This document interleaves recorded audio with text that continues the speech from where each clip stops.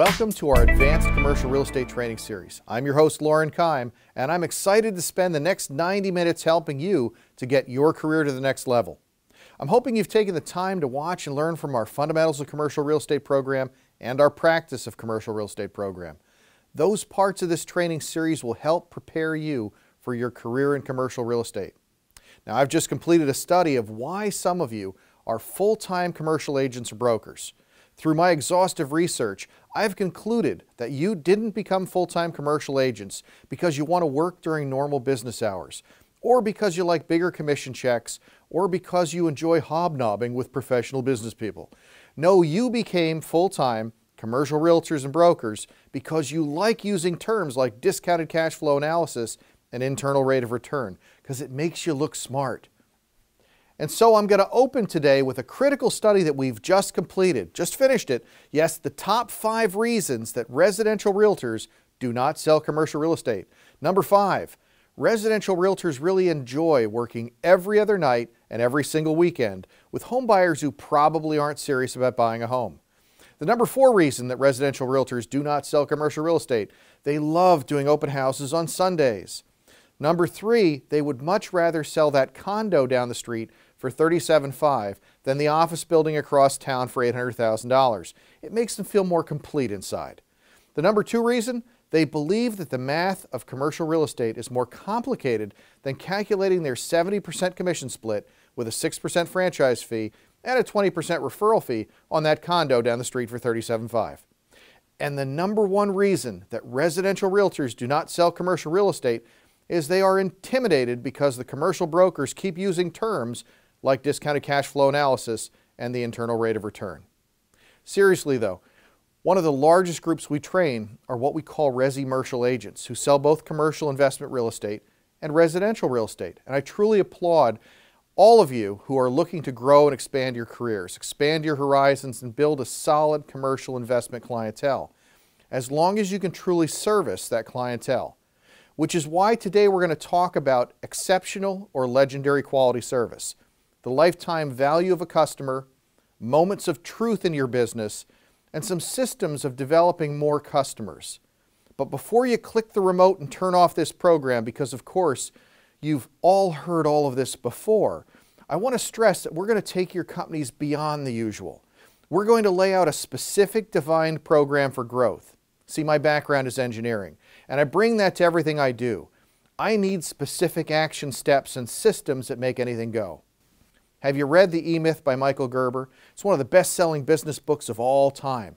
And if you haven't read it, go to Amazon and get a copy, or Barnes & Noble. Gerber explains that 80% of businesses fail in the first 4 years. 80% of the remaining businesses fail before the 5th year. And if you're lucky enough to make it past those first 5 years, well, unfortunately, 80% of the surviving businesses fail in the next 5 years after that. Part of the why small businesses fail is that the owner is the business, going out and finding the business, creating all the revenue, but also taking out the trash, putting out fires, and handling each and every problem and issue that arises. And eventually, even if we're doing well as small business owners, we simply burn out. I've mentored under 2 great trainers over the years. The first was Joe Stumpf, the creator of the Main Event program. And the second was Ralph Williams, who co-created the Orbit training program. Ralph used to tell us that we need to create real estate companies that have value, companies that we can sell later.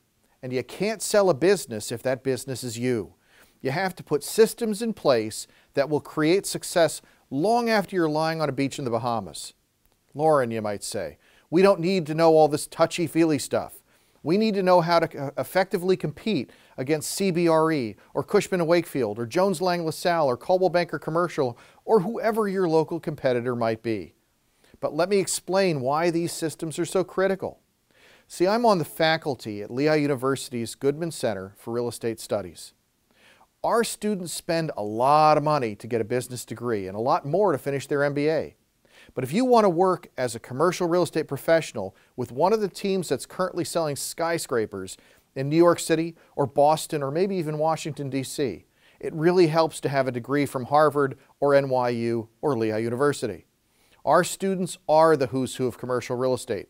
Of course, outside Lehigh, I'm also the host of this program, and other commercial real estate training with Real Estate's Next Level Education. We have had graduates of Lehigh that have sold billions of dollars in real estate, billions with a B. In some companies, the broker will do backflips if any agent sells $20 or $30 or $40 million, right? Our university has graduates who have managed and leased some of the premier properties in the world, including the new World Trade Center. And guess what? They're realtors just like you. And by the way, they don't sell billions of dollars because of the firm they may be affiliated with. They don't sell that much because of some super secret marketing system known only to a select few. They sell that much real estate because they're able to build relationships with clients that lead to bigger and bigger clients. See, this is a relationship business. The only difference is scale. Certainly, commercial superstars are consistent in everything they do. They have systems in place to manage their business. But ultimately, their business is based on the connections they make and the relationships they build. I've had the opportunity in the past few years to meet 3 different billionaires. All of them made their money in real estate. 2 of them made it in property flipping. No, I'm not talking about buying a 2-unit in San Francisco, painting it white, putting in new carpeting, and flipping it on HGTV. I'm talking about getting pension funds and institutional investors to put up the money to buy a very big Class B building in a major metropolitan area for, let's say, $350 million. Then putting $120 million or $150 million into bringing it back up to Class A level, removing interior columns, creating a new facade, a new lobby, high-speed elevators, and so on. Then leasing that property to credit-worthy tenants at higher rates and flipping the building for $800 or $850 million or maybe $1 billion. It's still property flipping, but the difference between flipping a skyscraper and flipping that 2-unit out in San Francisco is scale. The transaction is effectively the same. And again, some graduates are leasing some of the most well-known buildings in the world and signing some of the biggest commercial leases in history. And they are able to accomplish this partly because of their technical and product knowledge and their experience. But there are lots of great realtors in big cities with product knowledge and experience and great teams. The key is to understand how to build relationships with your customers. And sometimes that means building ties with the decision makers in pension funds or investment pools, or with the architects who design projects. But ultimately, it's about building relationships. And if that works for billion-dollar clients, won't it also work for the owner of the Okinawa restaurant, or the strip mall the restaurant's in, or the small hotel and restaurant down the street, or the owner of a medical office building in your marketplace? We all know that we don't become successful just because we work hard, do we?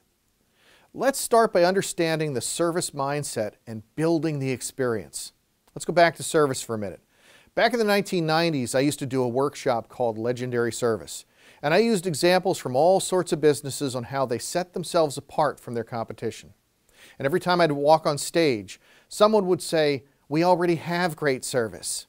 Well, let's be perfectly honest. We all have posters on the wall proclaiming our great service, right? We have mission statements putting our customers first. But do we really deliver not just what the customer expects, but beyond the customer's expectations?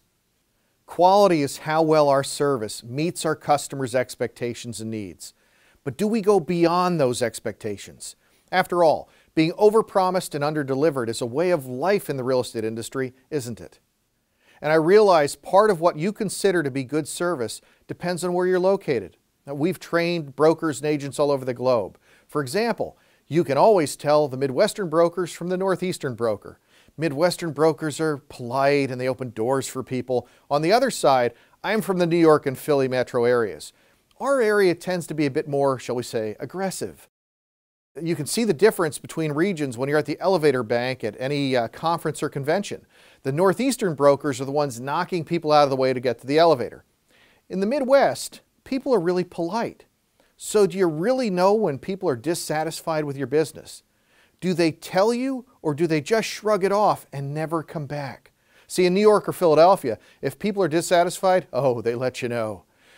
Again, being overpromised and underdelivered is a way of life in the real estate industry, isn't it? With a decent real estate company, our clients might get what they expect. We might meet their expectations.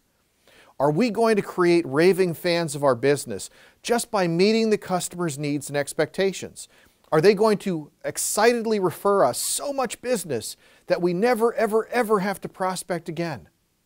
See, everything we do, we have to consider from the customer's point of view. What do you do that uniquely differentiates yourself from your competitors? It's not your marketing.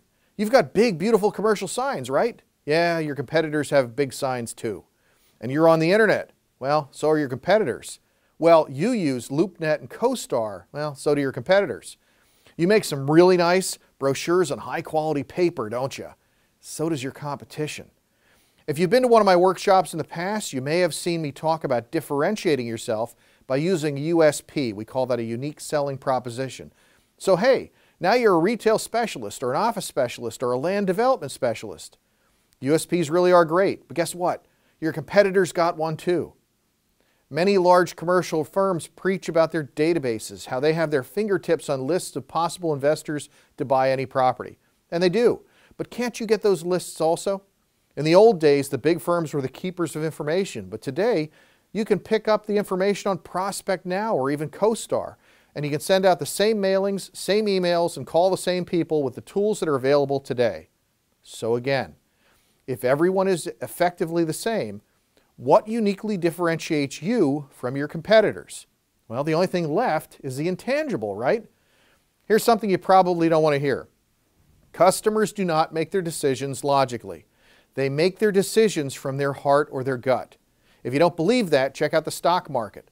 Look at all the smart, well-educated, MBA-toting wealthy investors who fall victim to irrational exuberance. Think about how we vote for presidents or senators or congresspeople in this country. Do you really think it's logical?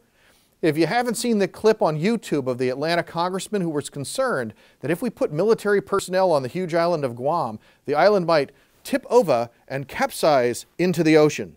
Seriously, he was reelected. We don't make decisions logically. We have to find a way to differentiate ourselves so much that our clients tell their friends, their relatives, their coworkers, and everybody else that they cannot use our competition. Don't call Doggy Breath Realty. Everyone needs to call Loren Keim. Why? If we could turn 30 or 40 or 50% of our past clients, and by the way, a side note, I don't like the word past client. It means we've ended our relationship with them. Even when we complete a transaction, we call it a closing. We need to alter our language. They're not past clients, and this is not a closing. It's a settlement or a celebration or a transaction or whatever. And these are our clients, our customers, our friends. So if we could turn 30 or 40 or 50% of those clients who've had recent transactions with us into raving fans, into advocates of our business, instead of simply satisfied customers, and each of those 50% referred us, well, one piece of business year after year, what would that do to our businesses? It's not just possible. It's been done in real estate firms and teams over and over across the country. It's been done with top teams around the world. It comes as a result of altering our customers' perception of us versus our competitors. We can create predictable, quantifiable results in our business by directing referrals with the systems that we put into place. If you've been in real estate for more than 20 years, do you recognize this line? Go to the office 3 days a week and sit down and make cold calls until you get an appointment. Go on 3 appointments a week and you will earn an above-average income, even if we parachute you anywhere in the country. You're familiar with that line? It's the mantra of many real estate trainers, and some of them are very good. Is that true, by the way? Can you make a lot of money calling strangers every single day of your life? Of course it is. But how does it make you feel? And do you really want to be doing that when you're, say, 60 or 70 or 80 years old? Or would you rather be sitting on a beach drinking an exotic tropical drink with a name that you can't pronounce? We can be the traditional salesperson. Look for the next deal, the next deal, the next deal. Customers are like buses after all. They come regularly and they come often, right? If we don't do well with this client, oh well, we'll do a great job with the next one. Next! I'm sorry, is that too harsh or is that indicative of our industry? And by the way, what really matters is not what we do, but how the customer views what we do. What the customer's perception is of what we do. The Chinese philosopher Lao Tzu said, "Knowing others is wisdom, knowing yourself is enlightenment." The most difficult concept for many of us to grasp is the concept that how we see ourselves is not how others see us. So we have to align our vision, what we want to be, with our product and the experience that we deliver to the customer. You see, we all want raving fans. We all want advocates of our business that will sell us to everyone else. How do we accomplish that? We have to both create a culture in our organizations to foster it, and we need to build systems so the process is not dependent on you or your current assistant or your current receptionist or your current team members. Have you ever heard a trainer or a speaker talk about the product and the experience? What you're seeing on the screen is called a business scorecard. I have several variations of this that I use with companies that we mentor, and some are more complex. But the basic idea is that a customer can be satisfied, dissatisfied, or wowed with the product or service that they purchase from any business. The experience they receive during the transaction can meet their expectations, be below their expectations, or exceed their expectations.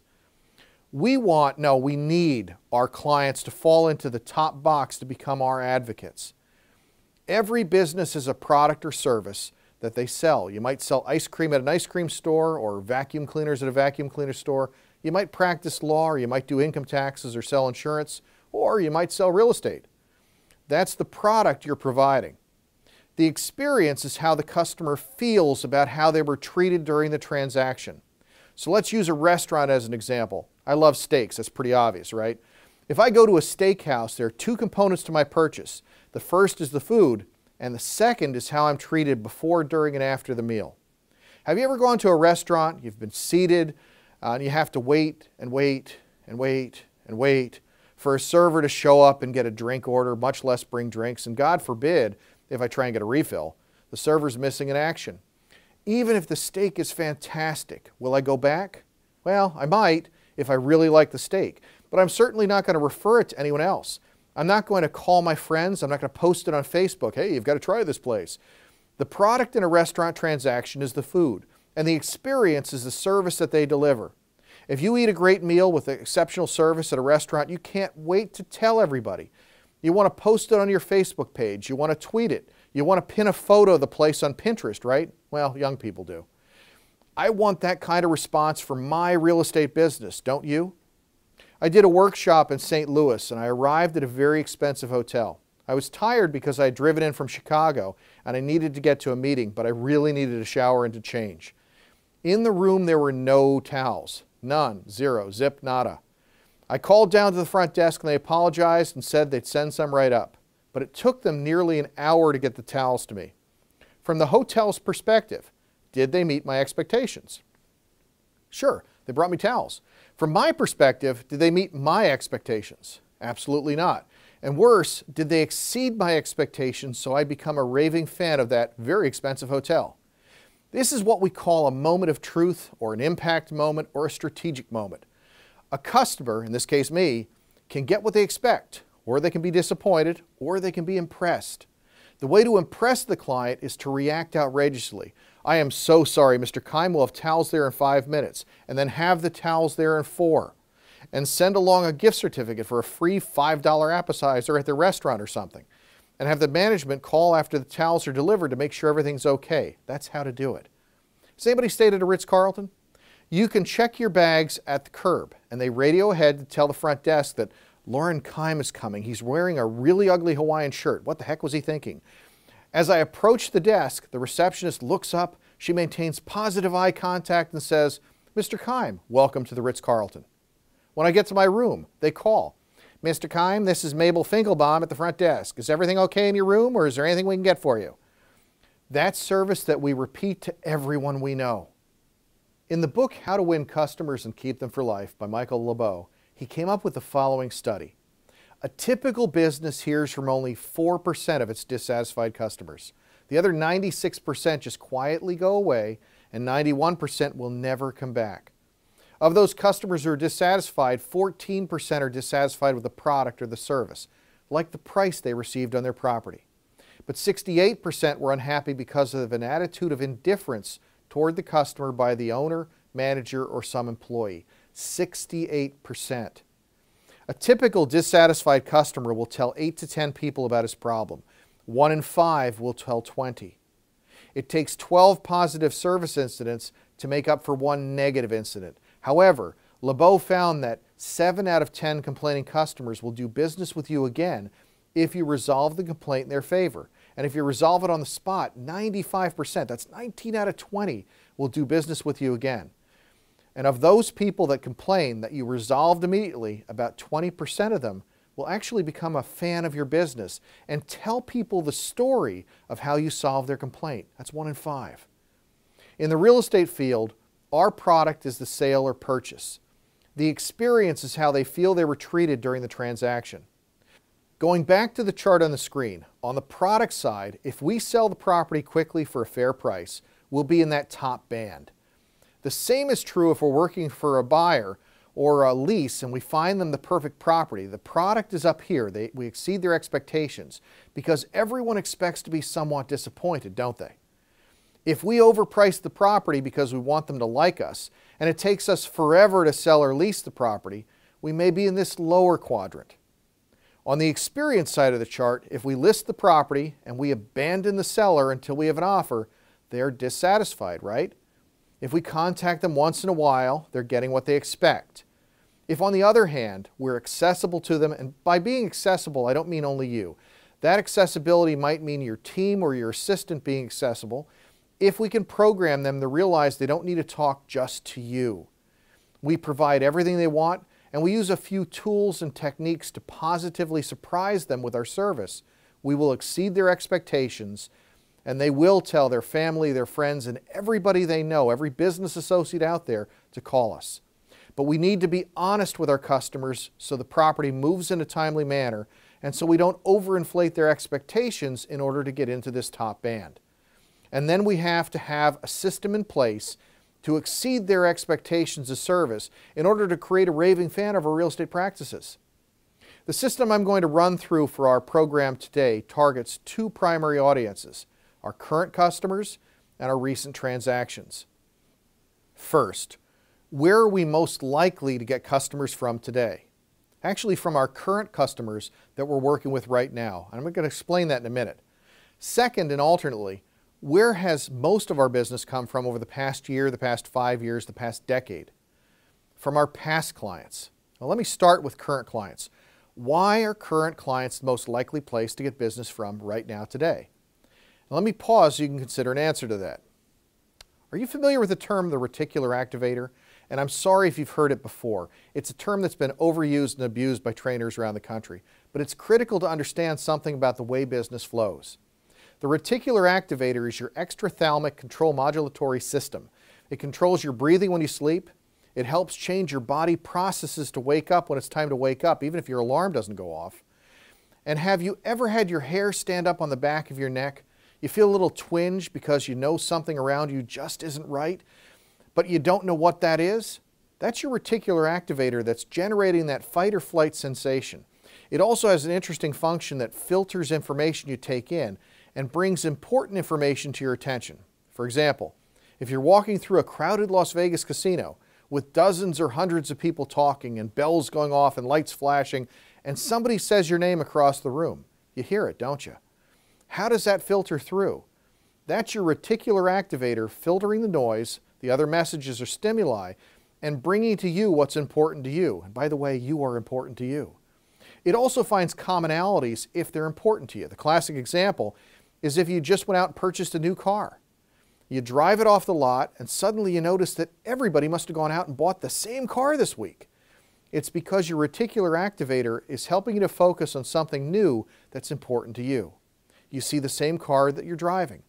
Pregnant women see other pregnant women because of their focus on that, and so on. You may have read Napoleon Hill's Think and Grow Rich. It's one of the best-selling books of all time. The basis is that the reticular activator is so powerful that if you set goals, say affirmations, and visualize your goals as if they're complete, your brain is going to find a way to achieve them. So what does it have to do with your clients? When are our clients most receptive to other people having a real estate transaction? When they themselves are working on a real estate transaction. When a young couple decides to buy a house, it seems like all their friends are buying as well. When someone's selling a house, they commiserate with everyone else at work who's also selling. If you're part of a chamber of commerce, it seems like every retail business who's moving to bigger space knows every other retail business that's moving to bigger space. And when an investor is trying to lease or sell their commercial space, They notice everyone else they're connected with trying to buy, sell, or lease space. We want to use our clients' laser-like focus, created by the reticular activator, to bring us more clients. Our current clients will become our very best source of leads if they're programmed to help us find warm leads. Now, I'm going to go through a number of systems for current clients in a minute, but let's backtrack for a minute to where our current business has been coming from and see if maybe we can enhance that business. Have you ever tracked the percentage of your closed real estate business that comes from repeat customers, your sphere of influence, or now it's called your social network, and referrals from your repeat customers and your social network or sphere of influence?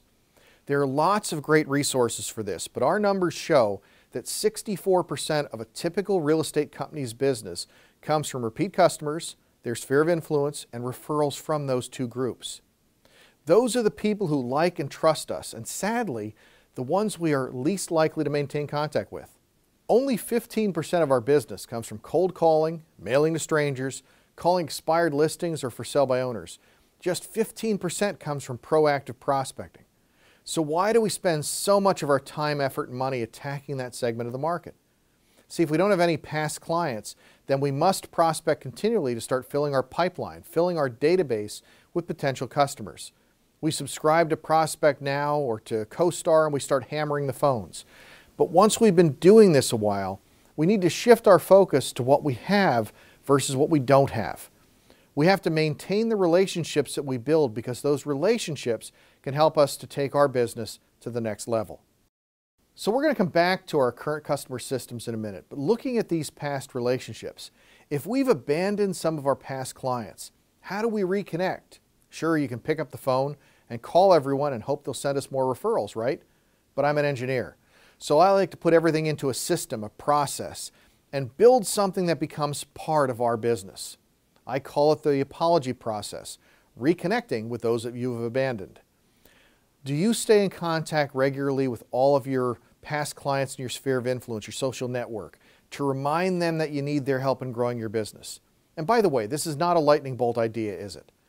Do you use a CRM, a contact relationship management system, to help you to maintain contact? And by the way, sending them a monthly newsletter or a recipe card is not enough. It's a start, but it's not enough. First, you have to have a database. You have to have a system to continually communicate with your friends, your past clients, your sphere of influence, your former coworkers, and remind them what you do. We set up a contact relationship management system for a real estate office a few years ago. All the agents had to do was plug in the names, addresses, phone numbers, and email addresses of their clients, and the system would go to work for them. It would automatically email a beautiful newsletter with the agent's picture and contact information every 2 weeks. So I arrived back at the office for a follow-up a year later, and more than 85% of the agents did not add a single client, a single friend, a single relative into their CRM, their contact management database. Why? Well, Loren, I just didn't have enough time. There's just so much to do in this business. Your single most important purpose is to build that list of people who know, like, and trust you and remind them that you need their help. Everybody's heard of a CRM, a contact relationship management software program.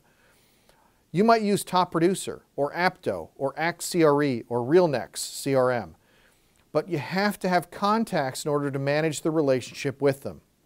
So an agent raises their hand and says, Loren, I thought the most important thing was really delivering great service. You talk about this service thing and just sending out a bunch of emails and newsletters. Well, that isn't delivering great service. Yes, absolutely, customer service is our #1 goal. But here's a secret. Listen closely. You have to have a customer in order to deliver great service. You have to find someone first before you can service them, and then you have to stay in touch with them so they refer you more clients. So I get back to the office after lunch and people are high-fiving and they're cheering, and I'm thinking they finally did what they were supposed to do. No, Alan just hit high score on Angry Birds. So I introduced them to a new game that I call Angry Real Estate Broker. Some days it's like the wheel is spinning, but the hamster is dead. And we've got to laugh at this stuff, folks. Remember, if you can't laugh at yourself, look to the person next to you and laugh at them. I mean, look at them. So again, why are past clients so critical to your business? 64% of our business comes from people who like and trust us, our repeat customers, our social network, our sphere of influence, and referrals from those groups. There are a few keys to reconnecting properly. and I'm going to go through them with you. Step 1 is to create a list of past clients. I know, this part is rocket science. Step 2 is to rank the past clients. Step 3 is to mail them an apology letter. Step 4 is to call or go visit them. Step 5 is to mail them a handwritten follow-up note. Step 6 is to begin an automatic communication system with your CRM. And Step 7 is to begin your event marketing program and value-added follow-up program. So doing a quick run-through, obviously you need to create a list. Hopefully you already have a CRM, but if not, hopefully you have all of your past clients in your sphere of influence in your email or files so you can create a contact database.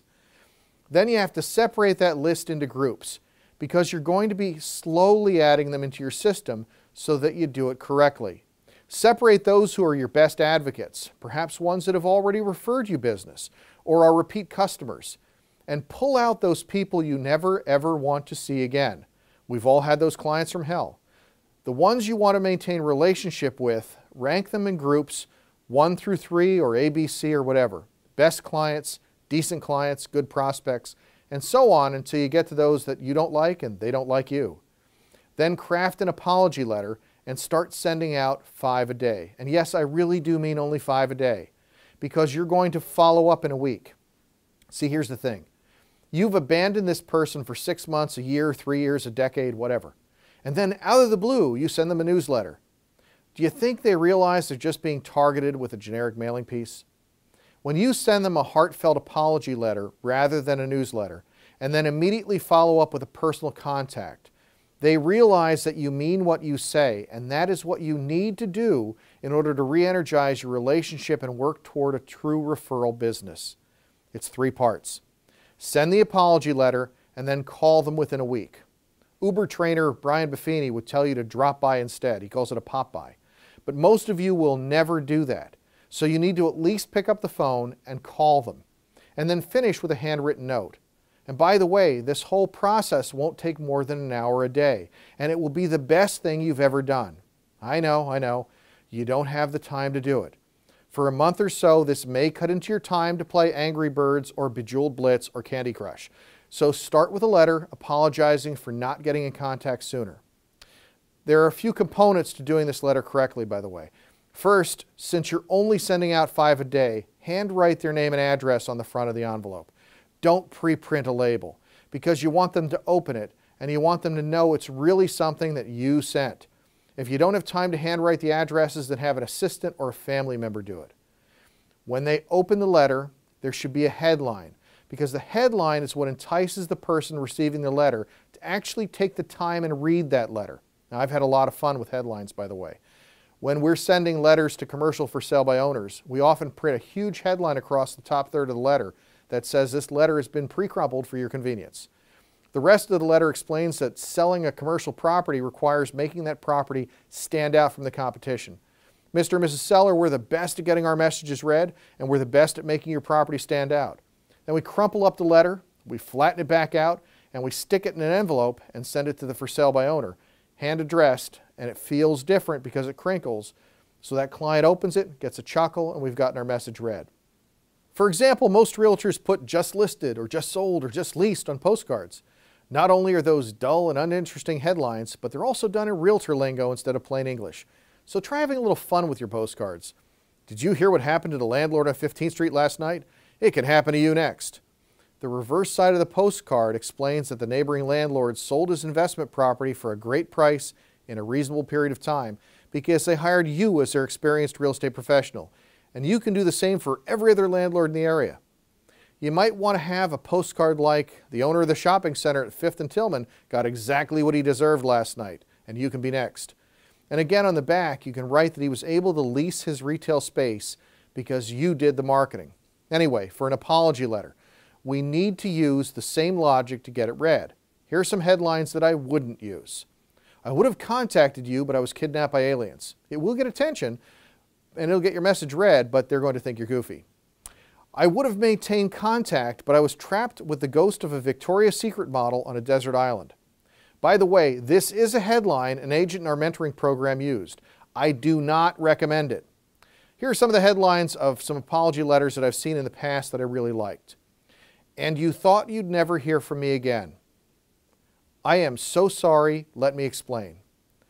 And a great headline I learned 20 years ago from the great real estate trainer Joe Stumpf was, I need to get this off my chest before I explode. The letter itself can be relatively simple. It might say, John and Helen, you might be wondering why you haven't heard from me lately. I'm embarrassed and I'm writing today to apologize because I've been a bit inconsistent in my follow-up. I do think about you, but I've been so focused on the clients I'm working with currently to buy, sell, or lease that I haven't gotten back to staying in touch with you, and that's just not right. It makes me feel guilty for not maintaining the relationship, which makes it harder for me to reach out and reconnect. Over the past few weeks, I've been rethinking my focus and reviewing my business, and I've come to realize that I need to concentrate on the relationships I've already built, because I really do value those relationships. I don't consider you just a customer. I really consider you a friend, and I want to rekindle that friendship. So I hope you accept my apology, and I intend to stay in touch with you regularly. If there is ever anything I can do to assist you, please don't hesitate to call, and if not, I'll be calling you. Thanks. Next, make a phone call to them, but not to ask them for business, not now. You want to reconnect with them. Ask them about 4 things: their family, their occupation, their activities, and their goals. Have you read the book Swim with the Sharks by Harvey Mackay? He talks about how he built his envelope empire by understanding everything about his clients. He wanted to know them personally, their hopes, their dreams, what they enjoyed, about their family activities. Why? Because it gives you the opportunity to connect with them on a different level than just business. And also, if you only talk to them about business, that's how they view you. You want to show them that you care about them, not just that they can give you something. And anything you learn about them, put into your database so that when you do call them again, you can ask about their daughter Sarah and her dance recital, or about his golf game, or whether or not he got out on that deep-sea fishing trip he wanted so badly, or whether his brother-in-law has gotten out of prison yet. Right after you talk to them, spend 3 minutes and write a 4 or 5 line handwritten note. Thanks so much for speaking with me on the phone today. It was great reconnecting, and I'm so happy you're enjoying your new space at wherever. I'm telling you that these few steps will more than double the number of referrals you're getting from past clients right now. And if you contact only 5 clients a day, that's 5 letters, 5 handwritten notes, and 5 phone calls, in 20 work days, you'll contact 100 of your past clients. And again, I don't like that term, but we're using it here. And then don't abandon them again. Go into your CRM, add the contact's name and the email address, and put them on an action plan. Create an action plan to, at the very least, send them a holiday email every month. Add them to a newsletter if you can. And once you've done the basics, the next steps are to start adding something to your communications that provide value to your customers. And then you're going to start holding client events. And we'll come back to that at the end of today's program and give you some interesting and fun ideas for that. Now, let's shift back to current customers, because remember, these are the people who are most likely to be able to identify and hopefully influence customers who are in the market today ready to buy, sell, invest, or lease in property. So we want to initiate the relationship, making presentations that shift customers' expectations. See, in order to convince your current clients that you need their help in your business, you need to accomplish 2 tasks. First, you have to be worthy of the referrals. So you have to deliver that exceptional service that we keep talking about, that exceptional service that you're promising them.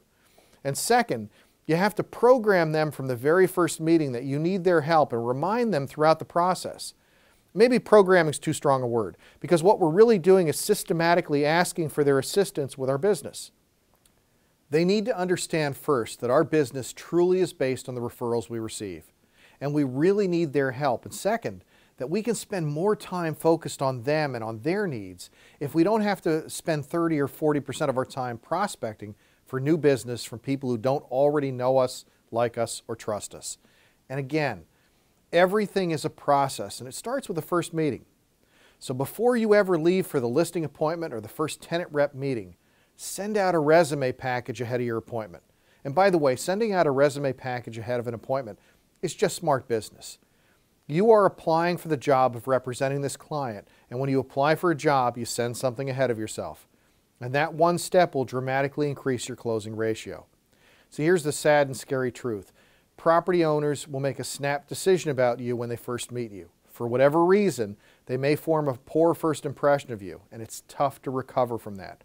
They might not like the way you dress. They might not like the way your hair's done. You might remind them of their Uncle Mike who mooches off them and lives on the sofa, or their snotty cousin who knows absolutely everything. Whatever the case is, if you're one of 3 or 4 agents interviewing for the position of marketing their $5 million high-tech facility, the owners are probably going to have an affinity for one of the agents that they meet. There are some techniques that can help you to overcome this: mirroring, personality complementation, and other techniques that may or may not be something you've heard of. But we don't have 2 weeks here today, and it takes months of practice to develop strong skills like these. You need to improve your odds and change the business owner or property owner's attitude toward you before you ever meet. One way of accomplishing that task is to find common ground with the sellers and pre-sell the owner with a resume book. A resume book or resume binder or a pre-listing package can set you apart from the competition, particularly if it includes some personal information and experience outside real estate. Let me give you a few minor things that you should put in a resume package. Put in a reference list of similar clients, if you have them, or put in a flyer on similar properties in the area that you've sold or leased or managed. And if you don't have any, that's okay. Create a list of those that have been leased or sold by your firm. Include your personal mission statement that you want to be the client's real estate advisor. And we all know that the client will be interviewing 3 or 4 other brokers, right? And the client should really interview all of them on equal footing, right? So I include a suggested list of interview questions that are slanted towards me. What? Is that not okay in your area? I even laminate it so it stands out. Some of the questions I'd include: do you have an assistant? Do you have a team that assists you with marketing and the sale of the property? Do you have a transaction coordinator? Do you have a clearly written, defined marketing program for my property? You can put in an outline of your real estate team and their job functions. And by the way, if you don't have a team, that's okay. Does your firm have a receptionist? Okay, that's your client coordinator for your team. Do you have a title agent you work with regularly? That's your conveyancing manager. And most important in the package is to include information about the fact that you work primarily by referral.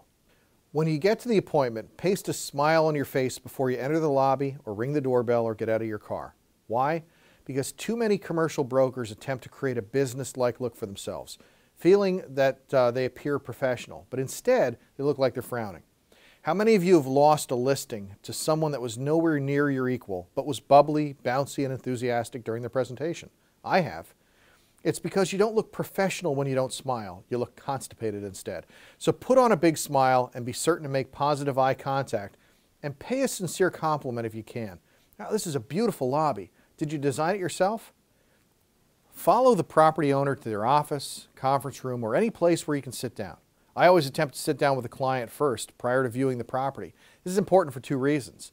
You want to break the ice with the client if possible, and some methods of breaking the ice include asking something about the client personally, or making a joke, or commenting on something non-offensive such as the weather. You've got to avoid subjects like politics or religion, of course, unless you find that your political views are absolutely in line with the client, but I would not suggest it. Next, you've got to build a bridge between you and the client. In order for the client to believe that you want to do what's in their best interest rather than just get the listing, you have to show them that you care. Once we break the ice and get down to business, my initial speech works something like this.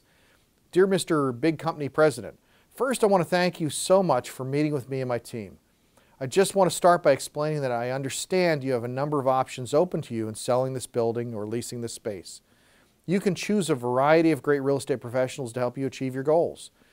Hopefully you'll find that I'm a bit different than the traditional commercial realtor. I'm not here to try and sell you on my company or get the listing, but rather to see if and how I can help you. See, I approach real estate from the consultative side. Most of my business comes from referrals from my clients. If you and I decide to work together, I want you to select me and my team not because I tell you some price you want to hear, but because my marketing and service plan are superior to anyone in the region. I'm hoping that you'll select me to be your partner in getting this property sold or leased, and that you'll be so pleased with the service that my team and I deliver that you'll tell your friends and everyone you know that they shouldn't call some other company. They need to call Loren Keim.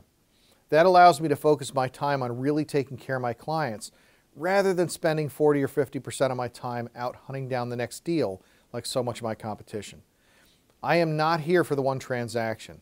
I'm here to show you how I can assist you and to assist everyone you know. I hope that makes sense. Now, I'd like to ask you a few questions so I can better understand your situation and your goals, so I can better determine if and how I can help you. Now, you can use similar verbiage if you're meeting a tenant to represent instead of a listing. The initial words you say show the client that you're different than other agents, that you're not there for one deal, and that you need their help. Everything you do after that introduction builds on those initial keys. So why do we ask questions before proceeding? You can qualify the client and simultaneously show them that you care about their wants and needs by asking them questions about their situation. Don't try to sell them on your marketing or your experience or your techniques at this point. Just ask questions and listen. It's also very important to take notes and actually write down what the owner tells you. This is important so you can remember everything later, but it's also important to show the client that you care enough to take notes about their situation. So you might ask, what is your motivation in selling or leasing this space? Is there anything that might prevent you from going forward with your plans? How much are you considering asking for this property or for this space? Who will be involved in the decision for pricing the space and hiring a firm? Have you had any previous experience with an agent that was negative? Is there something specific you expect from an agent representing you? And what would it do to your plans if you were unable to secure a tenant in your time frame?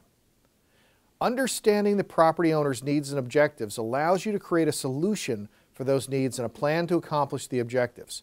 You can tailor your marketing and servicing presentation to their situation and their goals. Once you have a clear understanding of the client's situation, ask if you can view the entire property and come back to the conference room and lay out a solution to their problem with your marketing and servicing plan. And if you want to see our full listing presentation, we do have a DVD on presentation techniques available. But suffice it to say that we need to build on our initial comments throughout the listing process. When you sign the listing or the lease or the tenant rep agreement, explain to your client that they may encounter others that need help. And referring people to us frees up time from prospecting so we can concentrate on helping them. After securing the listing, we put into place what we call our current customer processes. Everything you do after securing that listing or tenant rep contract and every communication you have should be focused on two ideas. First is making the invisible visible, and second is getting the client to say wow 6 times or more during the process. When I say making the invisible visible, what I mean is that I want you to show them what you're doing to serve them. What do clients think you do after you take a listing? That's right, they think we fly to Las Vegas and drink and gamble, or perhaps we lay on the beach in Maui waiting for their space to get leased or sold by somebody else. That's what they think. We have to not only communicate with them, but show them what is really happening behind the scenes and remind them every step of the way that we need their help. So we use something called the email update campaign. One of the many things we do is to immediately put all of our clients onto an email campaign that sends out specific emails for the first 120 days of a listing. These emails partly depend on the type of property, whether it's a lease or a sale, a parcel of land or an office building or a retail space, and so on. The email both updates the clients and asks for their help. During the first 120 days, they receive a series of 17 emails from us just from our letters program. There are other things we send them as well. For example, on day 1, they get an email thanking them for listing. That's a no-brainer. But everything we send them includes some information asking for their help. Thank you for listing email. And it reads, thanks so much for entrusting the sale of your property to our team, the Keim Group. We'll work hard to get your property sold as quickly as possible. We'll do our best to provide service that's exceptional in every way possible. Please let us know if at any time you feel that we're not living up to our end of the bargain or doing less than we should. And always keep in mind that most of our business is referred to us by happy customers. Our first goal is to help you get your property leased or sold. But ultimately, our mission is to do more than just sell one property. We're hoping to provide such a great experience while selling your property that you enthusiastically refer us to everyone you know. So if you are happy with our services and come across other people who are looking to buy, sell, or invest in commercial real estate, please refer them to us. And again, thank you so much for choosing our team to market your property. Now, about 3 days later, they get an email from our assistant. And the headline is, I'm here to help. The email reads, hi, my name is Carrie, and I'm writing you a letter to introduce myself and explain what my responsibilities are in helping Loren Keim to sell your property. My official title is Client Services Coordinator. And I'm the person who makes sure you're satisfied in every part of your real estate experience.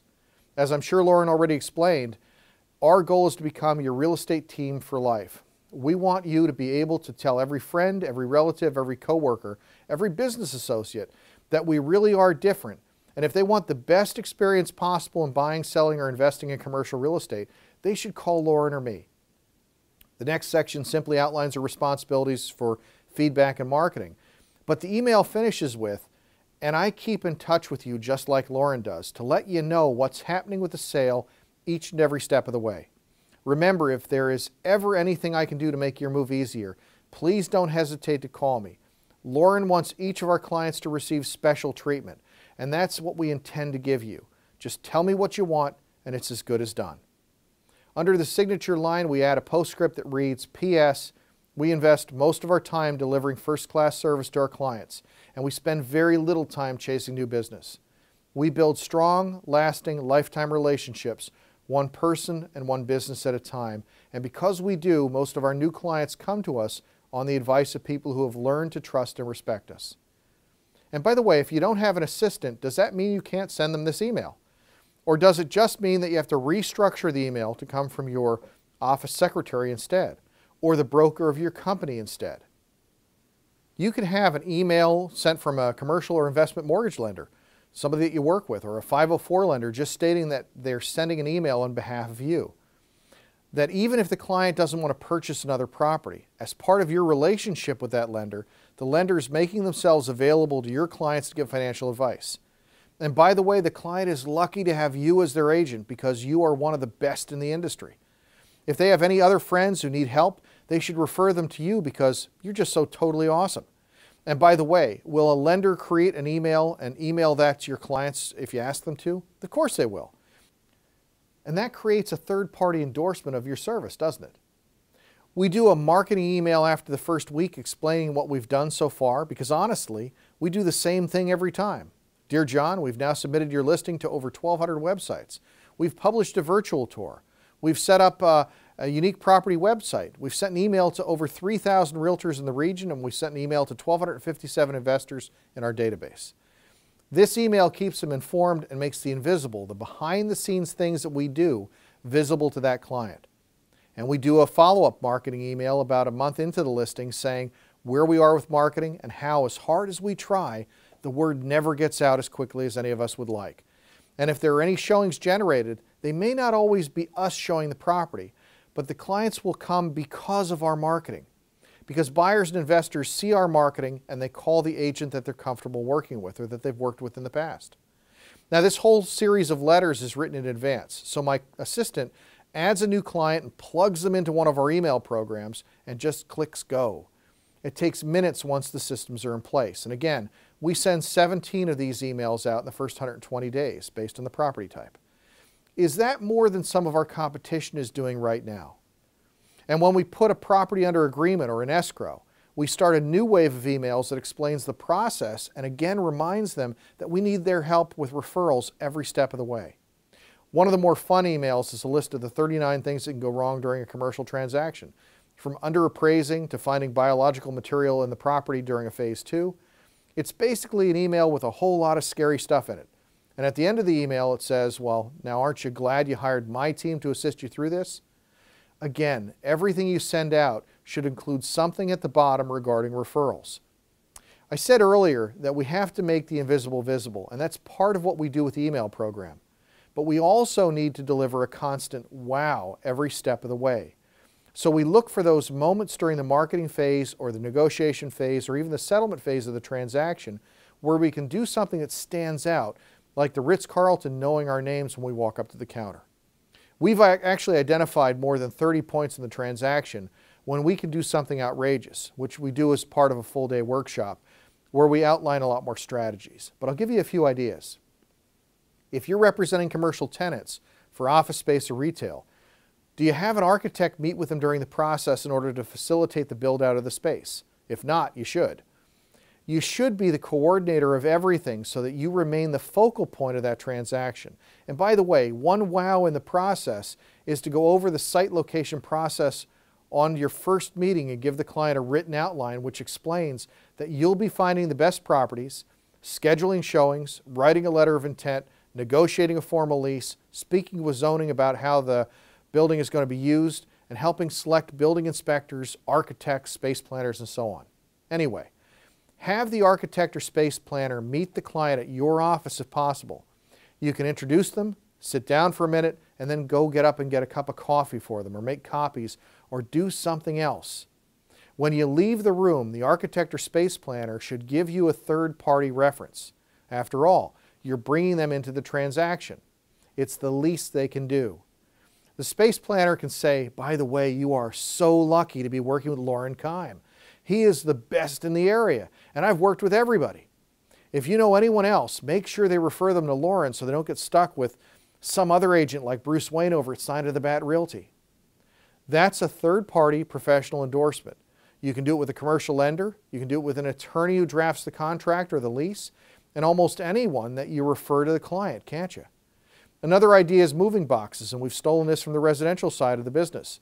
If you're working with small or moderate-sized retail or office tenants, what can you do that doesn't necessarily take a lot of effort, but positively surprises the client?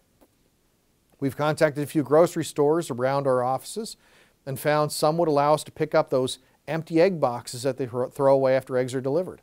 Egg boxes are great because they are solid and they've got handles, but they still fold up. So we pick up a bunch of them and we keep them on hand. And when we have a client that's retail or office relocating to a new site that we found them, we stop by with boxes. Thought you might be able to use a couple of additional boxes for packing and moving your files. Do they appreciate that? Absolutely. They are thrilled that we are that concerned about them. Again, look for positive ways to surprise your clients. Let me give you a good example from the residential side of the business. When a buyer is approved for their mortgage, we don't let the lender call the buyer to let them know they're approved. Instead, the buyer's agent goes to the buyer's workplace with 3 or 4 balloons, a coffee mug with our name on it, and some candy kisses. Why? Because even if the buyer believes they're going to be approved for their mortgage, they still have some anxiety. They're still nervous about it and anxious. That's some concern. What if it doesn't go through? And you're not only relieving that anxiety, but you're doing it in a dramatic way. The client is thrilled, and they will walk you around their office introducing you to everybody in their company. Remember that if you do this on the commercial side, that business owner buying a new property has friends at the Chamber of Commerce that have their properties on the market with Bad Breath Realty down the street. And they haven't been able to get their agent on the phone for the last 3 weeks. And here you are stopping by to visit yours, with gifts no less. This creates a word-of-mouth campaign. Can you create similar wows for your commercial clients? Of course you can. Look what fits into your product type: retail, office, land development, hotels, and figure out where you can create those wow moments. You can also provide a wow and leverage your clients' networks at the same time. Property owners really want to get their property sold or leased, don't they? You can create a short video about the property literally in minutes. First, film a generic short clip with any HD video camera. You can even do it with your iPhone. This clip might say something like, "Hi, I'm Peter Parker with Web Swinger Commercial Real Estate. Please contact me if you'd like a personal appointment to see this great property. And if you need any assistance buying, selling, leasing, or investing in real estate, please remember me. I'm Peter Parker." It really doesn't matter what you say. Next, go out and take a few still photos of the property you're marketing or a few short video clips. Now go to Movie Maker on your PC or iMovie on your Mac, just free software. Import the clip, then import the still photos or the short clips you've made of the property that you're selling. And by the way, you can pan still photos as if they're video, string them together in a few minutes. Just line them up and string them together. Now click on that little share button in the upper right-hand corner that's featured on most software and select YouTube and upload it to YouTube. Again, this takes minutes. Now here's the important part. Send an email with a link in it to your property owner. "Hi Dick, it's Loren. I just built a short video on your property. You can find it at the link below. Can you do me a favor? We never know where buyers or tenants might come from. So if you have a Facebook page, can you click on the little F next to the video on YouTube and post it to your Facebook page and ask your friends to share it and spread the message? If you use Twitter or Pinterest or some other social media, you can share it there as well. Again, we never know where a buyer might come from, and hopefully we can enlist the help of those people that are in your circle of contacts, your circle of influence. By the way, will the vast majority of commercial property owners post this on their Facebook page? Absolutely. And will their friends actually play the video? Yes, many of them will because they're curious. And whose advertisement will they be watching? That's you. And by the way, at the same time, you're showing your client that you go above and beyond what other agents are doing to get a property sold or leased. Now let's be frank. If I have an agent that's part of my team or that I'm mentoring that is listing a multi-million-dollar office building, well, we have somebody go out professionally and videotape that building. And by the way, those sellers will still put it on their Facebook page or put it on LinkedIn and tweet it. And who is connected to industry leaders in your area? Think about it. And by the way, if you're working as a tenant rep, you can still build a video. You can put a quick video together for the space that they're leasing and send it to them because they might want to share it on their Facebook page for their employees and their customers. And they do. You simply have to change the intro clip. Welcome to your new space. I'm your personal commercial realtor, Loren Keim, and I thought you'd like a quick video tour of your new location. Can't wait for you to move in. Again, part of what we're looking to do is create a word-of-mouth campaign about our service. But we also want to be able to ask for referrals. Everybody's heard of Jack Canfield. He's the author of the wildly successful series, Chicken Soup for the Soul. Here's a photo of Jack with me at an event in Anaheim. I wrote life lessons. Jack, of course, sold about 110 million copies of Chicken Soup for the Soul. I think at last count I sold something like 8 of life lessons. But Jack is a great guy. Anyway, Jack wrote a great book called The Success Principles, where he outlines that you have to first earn the right to ask for a referral before you ask for them. When someone says, wow, thank you, you can then respond with, no, thank you. And if you run across anybody else who could use my services, I'll be happy to do the same for them. I'm also going to tell you something we call the last 7-day strategy, to contact the client every day for the last 7 days before settlement or before the move-in date of the lease. There's always something you can talk about, but the idea is to be there for them and to look for problems to solve. Any problem you're able to solve will create advocates of your business.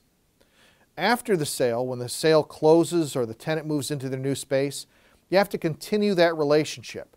Call right after they move in their space, just like the Ritz-Carlton does when somebody gets into a room. And honestly, how hard is it to call a client after settlement or after a move-in date and find out how that move went? Did everything go as planned? I just want to thank you again for using our team to find space for your business. I know you're in the process of moving into the space, and I just want to make sure everything's going well. No hidden surprises, right? Some agents actually stop by the move-in date and bring a few pizzas along. That's an additional wow to your service. Call again a month after the transaction closes and ask how they're doing. Ask about their family or what they enjoy, and then start your after-sales service program. Create a new series of update emails that will go out over the next 2 years. An immediate note or card thanking them for working with you, a second one a week later giving them a few reminders. Then you have a 6-month anniversary, a 1-, 2-, and 3-year anniversary email. And you're going to put them into your ongoing CRM program. You should be maintaining regular contact. But let me give you a few thoughts on the automated follow-up. What should you send? Newsletters, recipe cards. There are 2 items that garner the best response from customers. The first is evidence of your production, and the second is providing something of value. Evidence of production might be statistics in the market. It might be showing them specific sales you've done recently, or it might include stories about recent successful sales or leases that were very difficult. And by the way, if you send a note with a story about how you were able to help a chef to purchase his first restaurant by partnering with an investor, or how you successfully found financing for a laundromat, or how you completed the sale of a medical office building or an assisted living facility that had trouble being financed, it gives the reader a picture of something else you do that they may not have even considered. Have you ever run into an old friend or relative or past client who talked about a transaction like leasing a commercial space or selling an investment property or an assisted living facility, and asked them why they didn't call you and had them say to you, I didn't know that you did that. I thought you needed a specialist in medical office space or a specialist in assisted living facilities in order to sell. When you tell stories, again with the headline that gets the story read, you are showing your clients visually what you do. Also, the more confidence a client has in you and your abilities, the more likely they are to refer you business.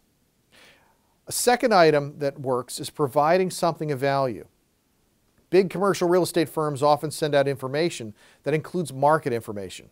such as a report that shows what buyers and investors are paying in cap rates for commercial property in a certain region, or perhaps what the typical office rental rate is in an area, or the typical retail rate in high-end shopping centers. This type of material also interests the client because they want to know what their properties are worth or what they should be asking in rental rates. Good communications give good information, but lead the reader back also to your website for complete details. Remember that you want them coming back to you over and over and over again. A strong headline might read, "Cap rates fall in downtown Phoenix, driving investment real estate prices up." The article you're sending your clients as an email or as a physical letter might refer to one aspect of the market, but promise full details if they check out your website. And by the way, just smart business, your website should include a plethora of articles on the local real estate market, and specifically on the product types you're marketing: medical office, retail, general office, hotel, gas stations, whatever. When you're emailing clients, you might also pull good articles from other sources on how to maximize investment value or how to increase returns. Make sure you're allowed to repost them.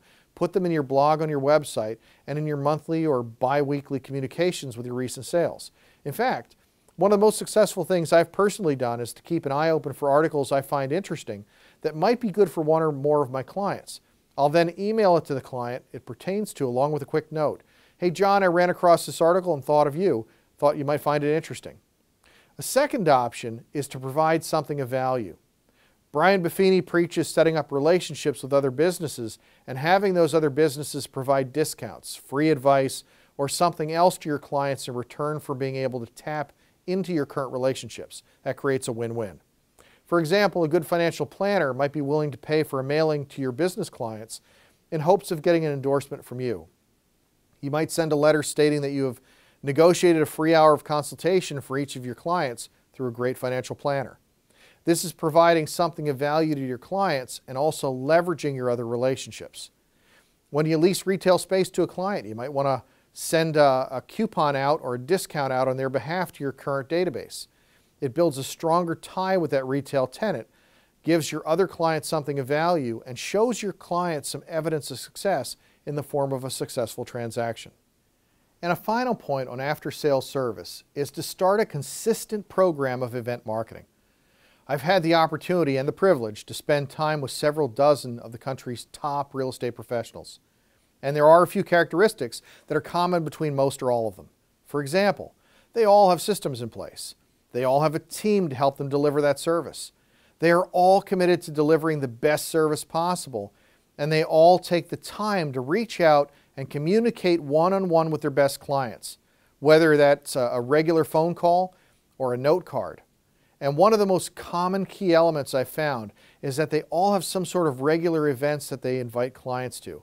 And some of those events are business related, and some are more personal in nature. But each of them tells me that they get more referrals after an event than at any other time. And events can be as simple as a wine and cheese party or as complex as a large event. If you get the opportunity to attend a Rick DeLuca event, take the time. He's great to listen to. He owned a real estate firm back in Reno, Nevada in the 80s and early 90s. And he talks about how Pavarotti came to Reno, and Rick purchased 300 tickets for his best clients and set up a catered wine and cheese party at the event center an hour before the event. The problem was that thousands of other attendees followed his clients down the escalator to his party, and Rick's bill ended up somewhere north of $35,000 for the night. However, he does point out that he made more than $100,000 in referrals that he received from that one night. Now, I'm not suggesting that most of you have a huge event like that, but I will tell you that events fall into two categories. The first is to have an informational event. For example, you can get an insurance expert to come do a workshop at a local hotel on the impact of Obamacare on small business. Have the insurance company underwrite the cost of the event or get sponsors so you're not digging into your own pocket. But invite everyone in your database. Introduce the speaker because it is providing something of value to your clients. Perhaps you want to do a seminar on what's happening in the marketplace to cap rates, occupancy rates, lease rates, and so on. You can invite a commercial lender to help sponsor the event and speak as well. The other type of event, of course, is something more personal. My team and I generally do a family fun day where we might use my house because I have a couple of acres, or we might rent a park and invite everyone and their families. People show up and the only thing many of them have in common is us. You can do a children's movie morning at a local theater. Many of them will give you a great deal on tickets if you buy 60 or more of them. And parents love the fact that you're taking an interest in their families. You could do the same thing with a magic show, a comedy show, or anything. Or you can step back to at least do the periodic cocktail party or wine and cheese party, and you can do it at your office or at your home. It does not have to be fancy. It does not have to cost a lot of money. The point is to invite your clients and socialize with them on a different level. Again, it's the best thing you can do. I want to give you one other thought on clients. When they do refer someone to you, you have to show them that you're worthy of that referral. If you can wow them when they refer you someone, you will automatically receive more referrals from them. When you refer a client, immediately follow up with a phone call to the person who referred them. Thank them, of course. You're all doing that, right? Then send them something small. Don't wait for the transaction to close. Get something out to them right away. We have on hand a few dozen coffee mugs with our name on it. We send or deliver a coffee mug to their office filled with candy, kisses, and a swizzle stick that says thank you on it. The coffee mugs cost about $4 a piece. And by the way, the mug sits on their desk and reminds everyone around them about you. If they refer you multiple clients, you'll have to come up with other items to send. That's the first wow of the transaction because they don't expect you to send something right away. The second is when you send them a follow-up note that says you now have a double responsibility. If John refers you his friend Sally, because I have no imagination when it comes to names, you have to let John know that of course I want to do a great job for Sally because that's who I am, that's what I do. But I also want to do a great job because you, John, took the time to refer me to Sally, and I want that to reflect on you as well. That's the second contact. From there forward, make sure you send an update to the referring party every single month. Put it in your calendar or put it in your CRM or somewhere and send them an update as to what's happening with the person or property they referred to you. Again, this will so impress them that they'll be more than confident to refer you more people in the future. And by the way, if you follow up with a coffee mug and then a double responsibility letter and then keep in touch with the referring party every month to let them know how it's going, would you be different than everyone else in your marketplace? People don't care what you know until they know that you care. So some of the keys I wanted to get across today. You need to learn to understand how others see you or how they see your company. You need to build your vision from the point where you want to be, not the point where you are today. You need to be visible at strategic moments. And you need to identify those moments of truth in your relationship with customers where something can go badly, something can go as expected, or where you might be able to positively impress those clients. You have to be consistent at all times, and you must encourage feedback from your customers so you can better understand them and so you can better provide value to those customers. And you must give yourself adequate time to create the systems you need to provide the service your customers expect. Anything you can build into your plan that delivers something beyond their expectations is critical to building that customer experience. Can you compete with the corporate-owned giant companies? If you're working as part of a big national or international real estate firm, that's great. You have lots of tools and contacts built by your company. If you're a smaller boutique company or a regional company, that's also great because you have your pulse on what's happening in the local market and you can connect with those local players. Can small companies compete with large companies? The simple answer is that you can. But Loren, the big firms have relationships built with corporations. Yes, they do. But here's a couple interesting facts. Nearly every large contract is started with a senior VP of a company having a personal friend or connection with a realtor. We start small and we build that relationship. Think about any industry and how it's evolved over the years. Let's look back at technology in the 1980s during the computer revolution. IBM was by far the leader. When was the last time you saw an IBM PC? In 1980, IBM was the 8th largest company in the country. The second largest computer company was Zenith Computers. Next was Compaq. Do any of them exist anymore? Google didn't exist back then. Yahoo didn't exist. Apple was barely surviving. Bethlehem Steel was the second largest steel maker in the country and the 38th largest company in the country. They are now bankrupt and gone. Kodak was the 30th largest company, and what's happened to them today? Think about that. Companies change over time. That creates opportunity. Back then, Home Depot and Sam's Club didn't even exist. There was Builder Square, which closed, I think, in 1999. There were big chains like Blockbuster Video, Hollywood Video, Linens and Things, KB Toys, Border Books, Sam Goody, and Woolworth. So who were the top department stores in the 1980s, which was not that long ago? Walmart and Target were really just getting started in the Midwest. We didn't see them in the Northeast until 10 years later. There was Montgomery Ward all over the country. JCPenney wasn't in bankruptcy. Marshall Fields, Bamberger's, and so many others that are now long gone. My point is that any of you have the same opportunity as any corporate-owned firms to build those relationships and utilize the resources of your network to build that business. This is your year. Who can you connect with now that can help you or that you can help? Think about it. And let me leave you with a story. Originally, I heard this story from a minister in Southern California, although I've seen variations of it over several venues, and I apologize to whoever originated it. But a minister said he was walking through San Francisco one cool fall morning and came upon a building site that was circled with those high privacy fences to keep people out, the ones that have posters on the outside. He said he climbed through a break in the privacy fence and noticed 4 masons or 4 bricklayers at different places, each of them building walls. So he looked around at the hole in the ground and the walls that were going up, and curious about the project, he went to the first one and asked, "What are you doing?"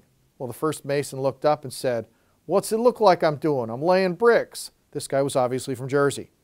"This is a guy who has a task. I'm doing floor time. I'm holding an open house. I got a task."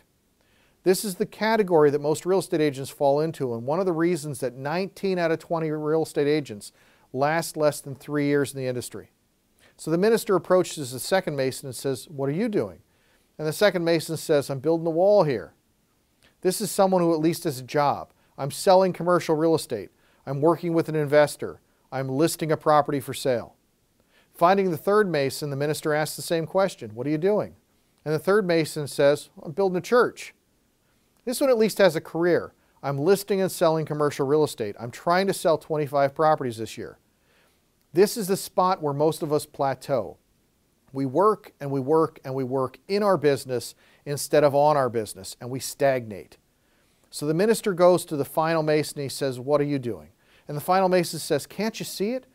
We're building a great cathedral. Over there, people are going to be getting married and sharing their lives together. Over here, we're going to start a soup kitchen and feed the hungry and the homeless. And over on that side, we're going to be doing midnight basketball. We're going to create a program and get kids off the street."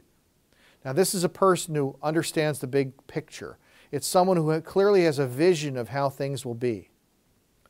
If you want to be wildly successful in your real estate practice, you need to see your business, your practice, from the point where you want to be, not the point where you are.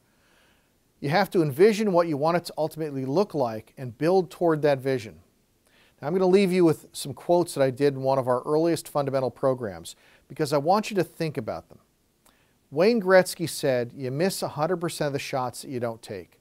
It doesn't matter who you are or who you're competing against. You have no competition. Get out, take a shot, and make appointments. Christopher Reeve was quoted as saying, "Either you decide to stay in the shallow end of the pool or you go out in the ocean." Stop waiting in the kiddie pool for something to happen and go out and start creating your own destiny. And finally, George Eliot said, "It's never too late to be who you might have been." It's time to step up and be the person you've always wanted to be, because you can. Again, I am Loren Keim with Real Estate's Next Level, and I want to thank you so much for watching.